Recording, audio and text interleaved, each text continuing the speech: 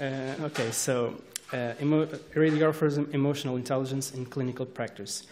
Our main objective here was to study the capability of radiographers to perceive patients' expectations, emotions, and fear, and what they know about the exam, and how the communication takes place between patient and radiographer.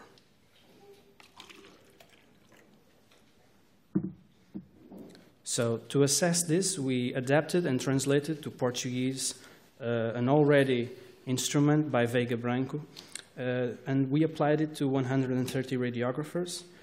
This questionnaire had both demographic sections and a series of correlational questions about what they perceive between radiographers and the patient. We have 5 groups of emotional intelligence characterization that evaluate autoconscience, emotion management, automotivation, empathy, and groups relationship management. So we had 130 radiographers, 86 females and 53 males, between 24 and 60 years. Regarding academic level, the majority of them have a graduated degree. In Portugal, we do not have the bachelor degree. It's equivalent to the graduated in the UK, for example. Then you have the master's degree. The academic is a little bit different.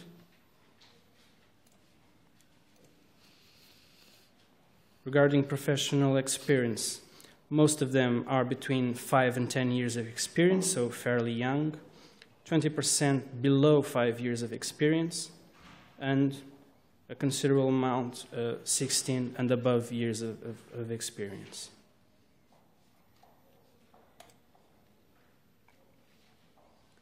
We performed the internal consistency of the questionnaire to see if it really was measuring what it was supposed to measure. We had a very good value. Parameters has empathy, conscience, emotion. We had a scale. We then used mean standard deviations for the values, and we calculated, and then we made some correlational tests. Radiographers' emotional intelligence capabilities, as shown in Figure 3, I will show you after, allow us to observe the average values obtained in the 5 subscales which I mentioned earlier.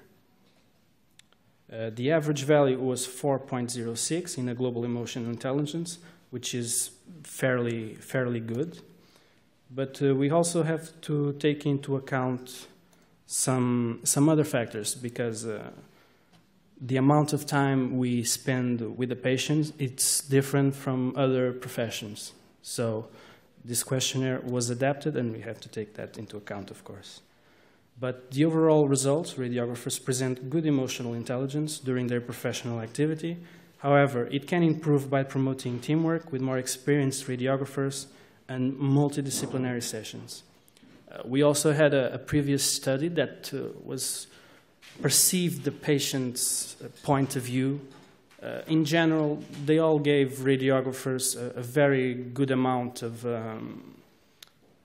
understanding and explaining the exam, communicating in a language that they understand, especially older patients that sometimes underwent CT or MRI, didn't know what to expect, or were afraid. So I think this is important to increase patient cooperation in some exams. Thank you very much.